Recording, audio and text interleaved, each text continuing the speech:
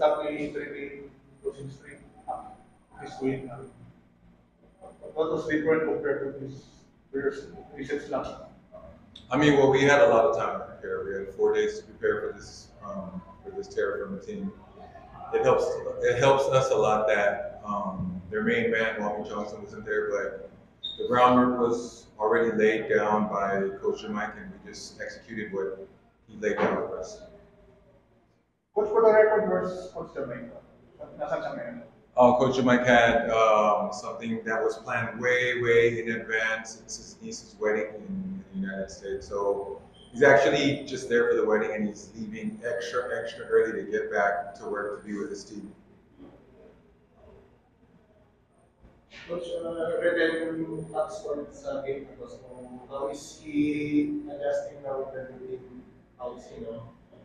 I mean, he fits in really well with us. You know, he's a high tempo type of player, and we like to do that. Obviously, you see that we're not going to be getting the really big guys, so we have to figure out a way to play a different style of basketball, and he fits in perfectly with that. And as you know, usually when you face your former team, you get up a little bit more for that game, and he came today to play.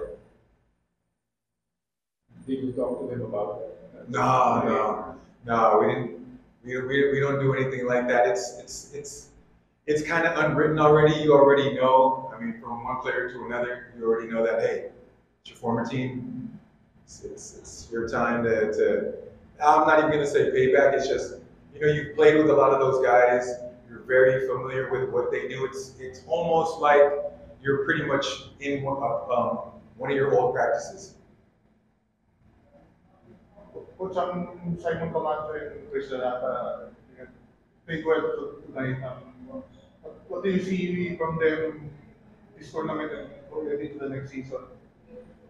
Oh, well, not just Chris, but all the bigs for that matter. Even Benedamos before he moved over to Inlex. We really challenged them because, as you can see from us last conference, we were very guard oriented. A lot was Tyler, and we challenged the bigs. Hey, you guys need to step up and start contributing, and they're doing that.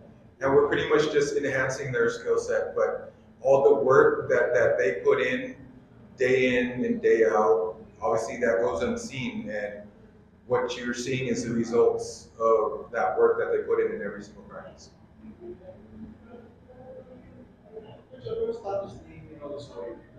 So Raul sprained his ankle last game, so we're being very conservative with that.